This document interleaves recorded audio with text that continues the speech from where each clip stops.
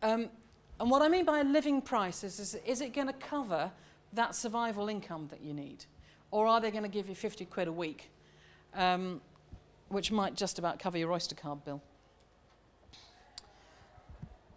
And can you take it up so you can make a whole wage from it? And this is probably the most difficult question for any of you. The burning idea that you have, the thing that you love to do, is it actually something that will sell, or do you need to adapt it? And this is where quite a lot of people have played off with the ideas that what they like to do is not necessarily what they can make a lot of money doing. So sometimes you have to either decide you're going to do something for love or something for money, or sometimes you have to sort of adapt the thing you're doing in the middle to actually make it different. Okay. So do you know what I mean by supply chain? Let me just take you through a little bit about supply chain, because fundamentally this is actually, I'm just going to take you through a little bit about how to find your customer. The reason being, all the rest of the support you can get from Catherine, so I've cut most of my stuff out and I'm actually just going to take you through supply chain. So what I'm trying to say is who is your customer and whereabouts is what you're developing actually going to be sold? Are you selling something to a TV producer, for example, or are you actually selling it to the people who are watching the TV? If you were, I did quite a lot of work with textile designers down at Winchester School of Art. Are you selling a design to the people who are making the fabrics to make the scarves for Liberty, or are you selling the scarves to Liberty, having made the scarf yourself? Okay, so here's you in the middle. I've just taken a, forgive me if I got the words wrong, because as I said, I'm a medievalist by nature, by training. Here's you in the middle. Okay, and if you could be selling stuff directly to a broadcaster. Okay, so that may be where you think your actual end customer is going to be. Are you going to be freelance, or are you going to be employed by them? Question number one. It's sometimes a good idea to go and get a job with a big company for the first couple of years to understand how it works and how their processes work. Are you going to make your own productions and then sell them to the broadcaster? If so, are you going to run your own company? Or are you going to go and pitch your ideas to someone else's? Are you going to have to employ other people? And are you then going to get those productions into the broadcaster some way? So how are you actually going to get your ideas up to where your customer may be? And is this actually your customer? Is it an independent TV company that you're selling things to? Or indeed, is it another different kind of digital company who is actually going to put things behind it? So do you see what I mean about the fact that you're identifying who you're selling to? Each the time, your piece of art or your product, your own piece of work, may be different depending on where you're going to go to. Equally, and there's juiced on the end there, you might have something which is going to actually sell to web applications. Again, equally, you may be freelance or employed, and you could be selling it to the end customer, or for the web design, to a web design company who are selling to an end customer. What I'm trying to take you through here is the basis of you've got to work out which one of these guys you're going to sell to. If you don't feel that you're comfortable standing up in front of a commissioning editor in the BBC, then you need to think of somewhere else, or go and work with someone else who can. Okay. And then the other thing is where do you sit? If you're selling to an independent TV company, there's a number of other different people involved. And they may then sell to the broadcaster directly, or you may do. So what I've ringed here is the fact that, again, these are the customers that you might be aiming at.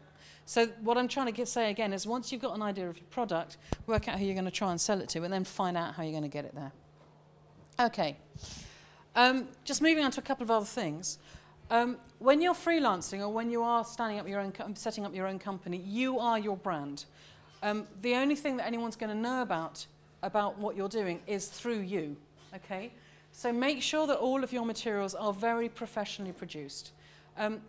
One of the things that you really do need to do is go and get, I mean, you can produce your own graphic design, which is excellent, which is something I can't do. But you go and get professional-looking business cards, professional-looking letterheads. And take time and money for the presentation. Unfortunately, it's going to cost a little bit of money up front in order at least to print things out. and think about how you are putting yourself across, again, to that end user, that end customer that you're thinking about, as well as how you're writing. If you need help with writing, get some help. If you need help with presenting yourself, get some help. Because fundamentally, other people will be able to tell you more about how you come across than necessarily you will, or even your best friend will. One good advice someone gave me was go and find an aunt or an uncle, because they're likely to be sort of less soft on you than your parents are. Okay. And the other thing is if you need to support yourself by getting some money, then have you got enough time to think about your practice? If you're working 9 to 5, 5 days a week, or 9 to 5, 6 days a week, then you may not actually have the time to the freedom to get your ideas gelling in your head. So sometimes you might be better off stacking shelves in Tesco, because you've got all of that time really to think about what you're actually going to be doing yourself, rather than necessarily working for something which is going to use your brain. However, if you are going to work with something that's going to use your brain, try and find a job that's going to help you get to that end point that you want to. So find a job with a company that you want to sell to in the end, or find a job with someone that's going to help you support the parts of your business that you don't know how to do yourselves. There's a whole load of links in here. ACID is the intellectual property guys at the top. IPO.gov.uk is actually the patent office. This is the UK patent office. It says an awful lot about design rights and registered design rights and things like that. If you're interested in IP, then there's, I think ECHO are running an IP event in a couple of weeks' time, so go along and find that out. This smallbusinessadvice.org.uk website is very, very good. It's got all the basic stuff about setting up businesses. You know, do you want to be a sole trader? Do you want to be a limited company? Do you want all of those bits and pieces? There's templates for writing business plans. There is a template for a survival income spreadsheet, which you can put in there. I would go onto that and have a look, because it's got very, if you use their templates, you're not going to go wrong, basically. Business Link has got a whole load of advice, again, probably more so about when you're starting to employ people and the legal sides of actually your business, rather than if you're working as a sole trader, but there are a few gems in there. GLE.co.uk are the company that do all the business startup programs in this part of London. So again, ECHO will probably send you in that direction, but if you want to go outside the university sector, then GLE do, they probably do 6 3-hour sessions to take you through all the standard things. Like one of them will be about tax, one of them will be about bookkeeping, one will be about business planning, one will be about markets, that sort of stuff. Flying Start is the National Centre for Graduate Entrepreneurship's enterprise programme. That's the ECHO website, the Own It website. And then there's another one here, creativelondon.org.uk, which is actually a really good website for anyone that's running a creative business. If you're an arts practitioner or a creative business, then Creative London is a good one. Okay, just to leave you with some thoughts. This is something, I come from Cowes and sail a lot, and this is something that Robin Knox-Johnson, who just sailed around the world for the 2nd time on his own at the age of 69, said when he came back.